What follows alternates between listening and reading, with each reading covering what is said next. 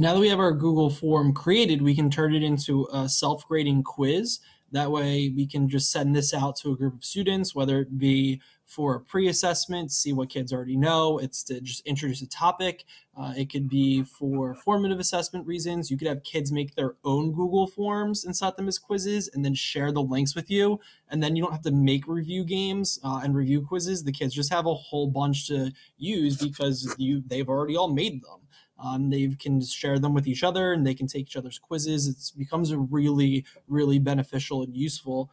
So what I'm going to do is I'm going to open up my Google form that I made a little bit earlier.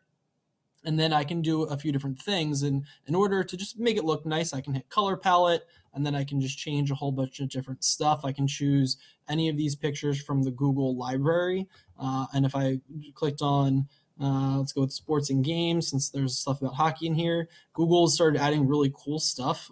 There's little tiny GIFs that they've included in here. So this is like soccer balls moving, this guy's shooting a basketball. Just adds a little kind of an extra piece of like design to a Google form that makes it a little bit more interesting. Once again, remember that it's all just saving in Drive automatically as you go. You can preview the form, see what it looks like. So this is exactly what the kids would see when you would give them the link to it. And then the other thing that you need to do is you need to change the settings. So the gear next to send will have it either collect their email addresses. You can restrict to Pennsbury School District users, which means that they're going to have to log in anyway. So if you do collect email addresses, it will make them do that. If not, they could just have them sign in anyway. You can limit them to only respond once. This way, if you're posting a poll, kids just can't respond in mass over and over and over again. That way, they can kind of like make the poll answer what they want it to be. Or you can just make them have to sign in and only answer once.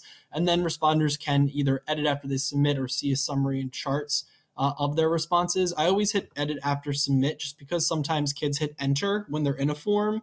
And if you do that, it automatically submits it. So if you do edit after submit, if they accidentally submit, it'll give them a link on the next screen that says, do you want to edit these responses? That way, if they kind of submit before they want to, they can go back through and they can edit that.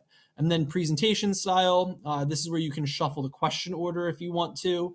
You might not want to number your questions when you're doing it. Just have them be blank because if you shuffle the question order, the number is going to go with them.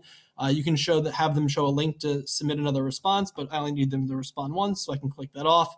And then I can have a message that says, thanks, have fun.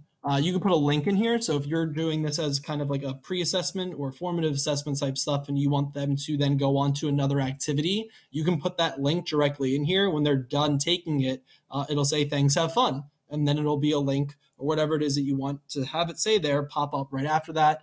And then for our purposes, what we're using for Google Forms right now is as a formative assessment. So we're going to go to quizzes and we're going to just click on to make this a quiz. And from here, you have a bunch of different options that you can release the grade immediately after each submission, or that you can then send them a message later on with the responses.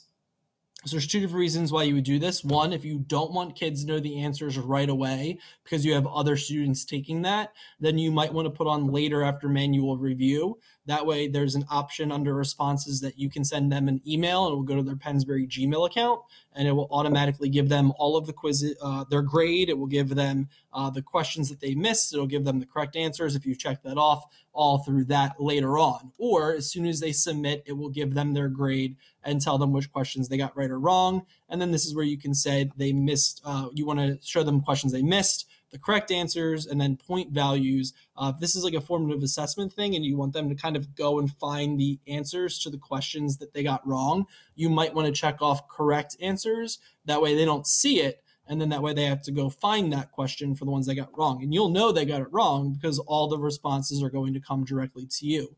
And then you hit save. From here, you can click on individual questions, which you can move around if you want to reorder them by clicking on the little dots at the top middle of the bar. But here I'm going to want answer key. So I'm going to hit answer key, and now I can choose the correct answer. I'm going to make everything worth 1 point for our purposes, and then I'm going to, I went to Pennsbury. That's the correct answer. So I clicked on that dot, and it's there. You can make as many correct answers as you want. And unlike Kahoot, if they have to get all of them correct in order for it to be correct. So you can do which of the two or which of the three, which of the following, choose all of the ones that are correct. You can do in there as well. And then you can just drop down, answer key, same thing. I went to Millersville. I'll make that worth 1 point. And then I have a random question here, so I'm going to just delete that because that showed up. And then this is the image one that's underneath of it. So I'm going to click in there, answer key, and there's a Superman symbol on my helmet. You can kind of see it a little bit right there in the middle. And then I'm going to make that worth 1 point as well. So now